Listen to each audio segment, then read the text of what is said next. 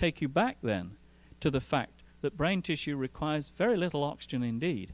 The problems occur when the blood supply is re-established, and the problems occur as a result of the damage from the free radicals formed on reperfusion. But as they say, no transport was visible if oxygen or oxygen and glucose were omitted. Adding a physiological concentration of cortisol increased transport. That published in The Lancet in 1998. There was no correspondence. It's too uncomfortable. Now, since the meeting in 1999, I've kept a weather eye open for publications, because surely somewhere we'll have found that this delayed onset is related to a perinatal birth injury, no matter how uncomfortable that is for us all in medicine, but particularly for the obstetricians and midwives. And eventually, as a result of a contact through the internet called David Friels, I came across, from a pediatric neurology list, this midbrain syndrome, which results in delayed onset dystonia, but now it's due to perinatal or early childhood asphyxia. So, in spite of their name, the static encephalopathies of childhood show changes in neurological signs with time. In particular, the dyskinesias sometimes associated with these disorders can show striking evolution in character or severity. This phenomenon of delayed onset dystonia occurred following not only presumed birth injury, but also head injury and stroke. Now, what's the difference about this information? It comes from the neurologists. It's not me saying this. This is their observation. In the perinatal group, the mean age was 12.9 years. That's the onset of the dystonia that the neurologists are attributing to birth injury. Static. Among these patients, dystonia continues to progress for a mean of 7 years and as long as 28 years. Is there a window of opportunity for treatment when we can chart progression, deterioration for 28 years? Of course there is.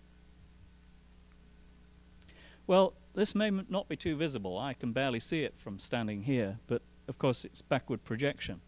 But these are the MRI images of a young man of 4 years old, the son of a doctor in France.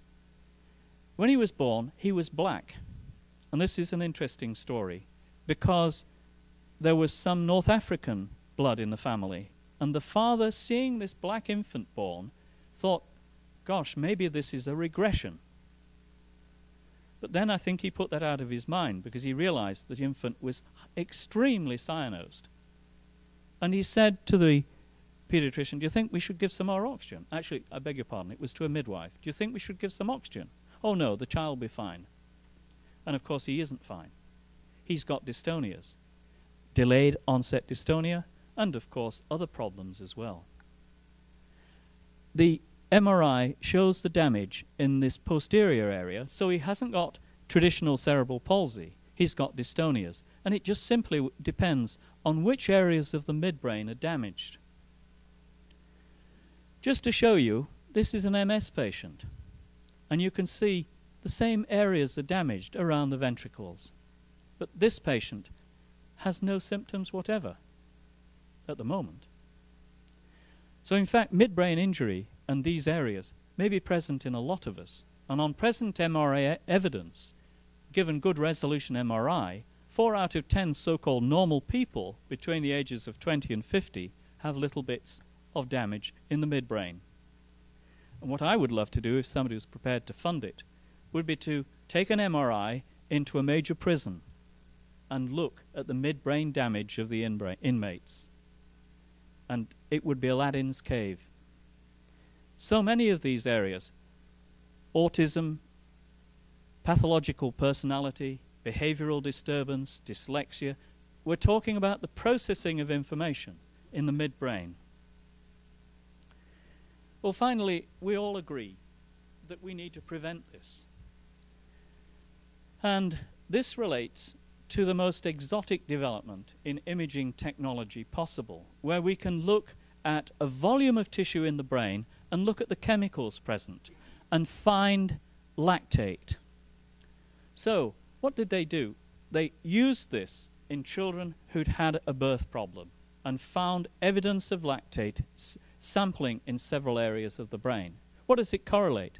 They're more likely to die, they're more likely to be severely disabled, they're more likely to exist in a chronic persistent vegetative state if you find lactate. And that's sampling in 3 areas. So, the overall conclusion: patients with elevated cerebral lactate are more likely to die acutely or at greater risk of serious long-term disability. Lack of oxygen. Lactate can only be present if there's insufficient oxygen to transfer its metabolism. So, where's the future?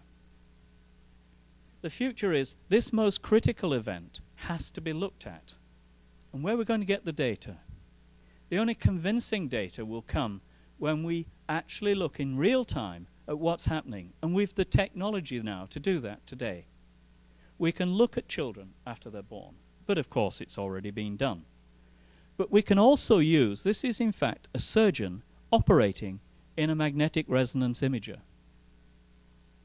And using this technology, we can actually access in real time what's happening in the brain and then look at its reversal by giving more oxygen. Now, I have a Greek naval officer working in my unit at the moment, and the day before I left, he suddenly gave me a paper, and I was completely and utterly stunned. I didn't have time to make a slide, unfortunately. I would have loved to have done so. But I'll read it to you.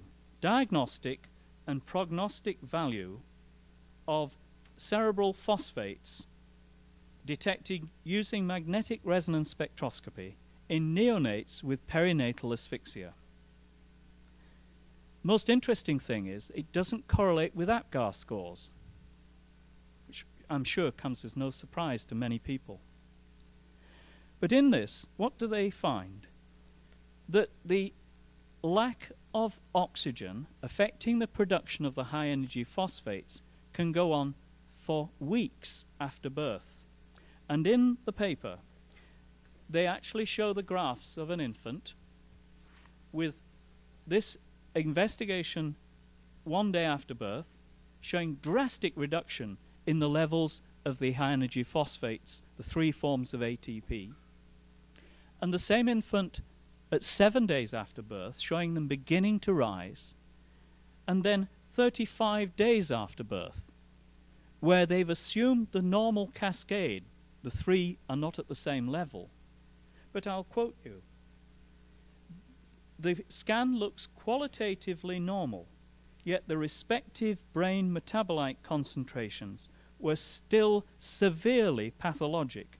In other words, still severely subnormal. In other words, the hypoxia is persisting, and this is now 35 days after birth. Now, as we'll see in this conference, the basic stumbling block is that physicians think that if hemoglobin is saturated, that's the end of the matter. And what you will see is that which has become a clinical endpoint is not a real endpoint at all. In fact, you can live without hemoglobin. Life without blood was shown to be possible by the Dutch Hyperbaric group under Professor Boerema in 1959. They published the papers in the Dutch literature, the British literature, Life Without Blood, because you don't need hemoglobin. But this is something that will be amplified in the next few days. Thank you for your attention.